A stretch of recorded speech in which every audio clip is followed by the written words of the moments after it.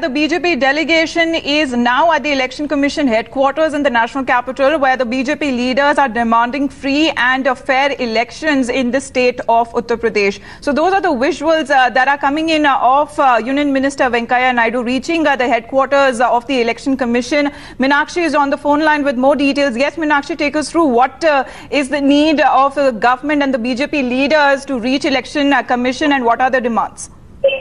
Well, all eyes at the Election Commission, where Uttar, Naqvi and Venkaiah Naidu have assembled to perhaps place demand vis-a-vis the UP polls. We have been given to understand from our sources that it could be about the transfer of certain officials within the state of Uttar Pradesh. Of course, the meeting is underway as we speak, and after the conclusion of this particular meeting, where the high-level delegation has made an appearance before the Election Commission exactly at 1 in the afternoon, there is some expectation that they will come out and address the media about the nature of the demands that they've placed before the EC.